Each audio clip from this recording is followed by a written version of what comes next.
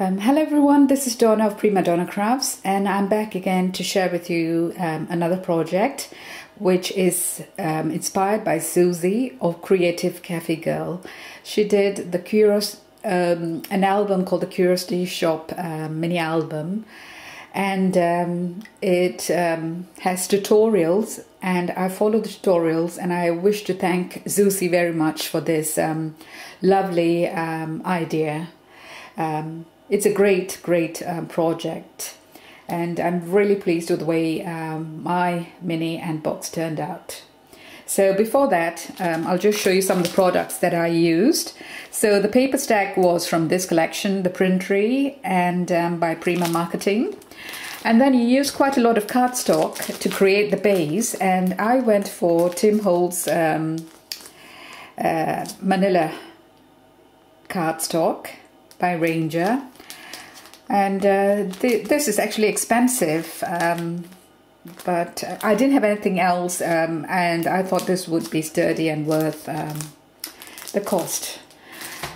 And inside I did use some of these lovely journaling note cards, you know, can't get enough of them, really pretty. And then for the title I used this Bow Bunny tags, one of them. So this is the Bow Bunny tag. You know, the paper is so decorative and vintage looking, so I just wanted to keep it that way. So you start off by making the box, and mine turned out like this, so pretty. You know, it's got words which are really and even the word gratis there, you know, can you imagine?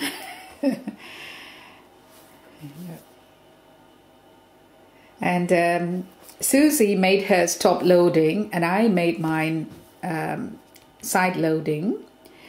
There are two options, and that is the back. You know, it's very beautiful.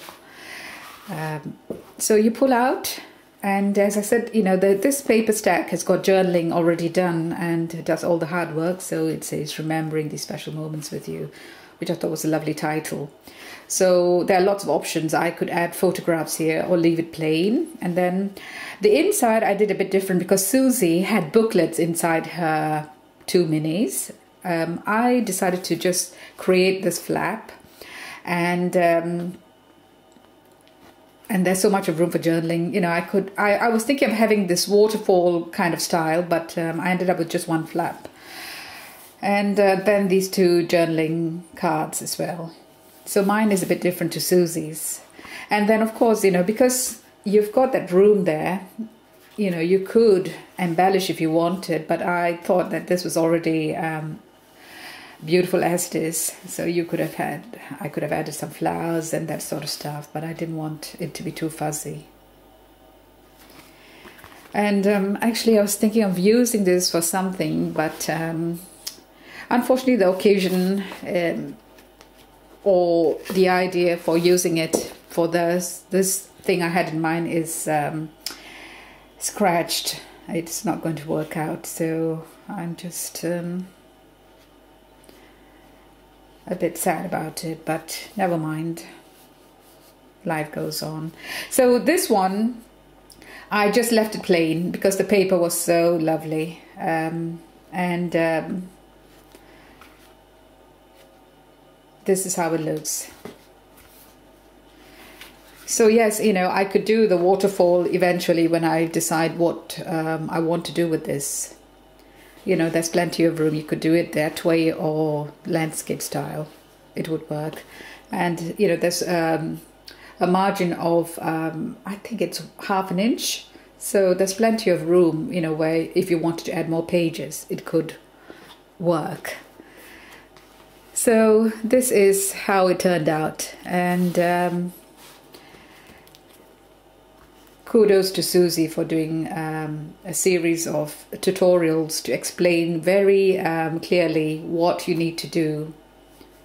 So yes, that's what I have got to share today, and thank you very much for watching, and speak to you again soon. Bye.